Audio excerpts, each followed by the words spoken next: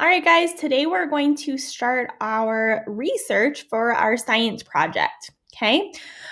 So here's what you're going to do. You're going to start by filling out these top boxes here. Some of these boxes will look very familiar because you just filled them out yesterday when you shared your link with me on that central Google Doc.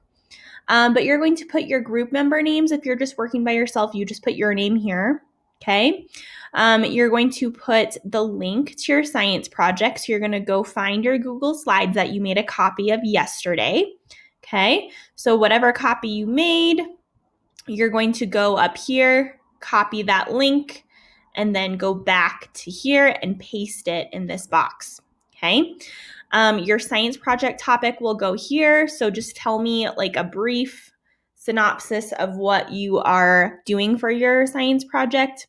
Yesterday I used an example of I was researching NASA. So I would type NASA here. Okay, so just give me a topic. And then you're going to tell me which type of project you're doing. So you can just type experiment, investigation, demonstration, or research project, or invention right here. And then just tell me yes or no if you're entering the BRE Science Fair with this project. Okay. And then you're going to scroll down to this KWL down here. Okay. So these are the same links if you noticed on our journal Google Slides. So you will be using these links to your research. We're not going to start our actual research with these links today. That's actually going to be your assignment for tomorrow. Okay. All we're doing today is we are going to fill out this beginning part of your KWL. Okay. We have done these before in class, but if you remember, the K stands for know, the W stands for want to know, and the L stands for learned. Okay. We are just going to fill out this orange and pink box today. Okay. So you are going to tell me everything you already know about your topic. Okay. So anything you already know. So if I'm doing my project on NASA, I know that they are astronauts that study outer space. So maybe I will type that here. Okay, so anything you already know about your topic.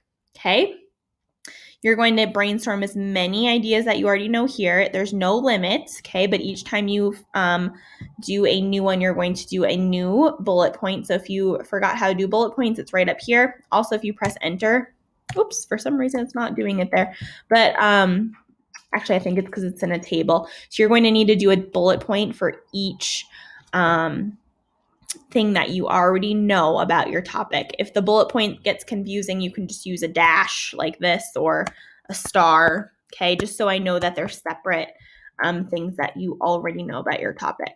Okay, then in this middle box, you're going to list anything you want to know about your topic. So this middle box is probably the most important box of all because this is where you're going to be getting your research questions from. Okay, so remember, every good project starts with you being curious. Okay, so list any questions that you're curious about your topic that you want to know. Okay, I would like you to list at least 5 questions that cannot be answered by a yes or no, okay? So you don't want to have questions. I mean, you can have some questions like this, but I don't want all of them to be like this. But this is not a very good question that I'm going to show you.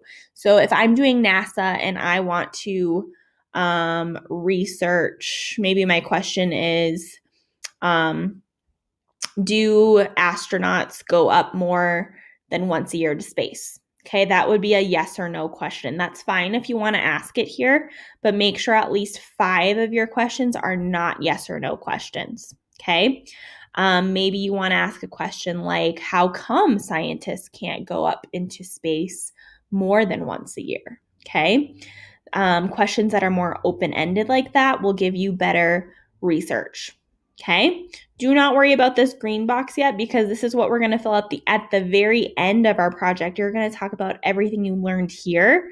So we're just focusing on the orange and the pink boxes today. Okay, so what you know and what you want to know. And remember, that pink box should be full of questions.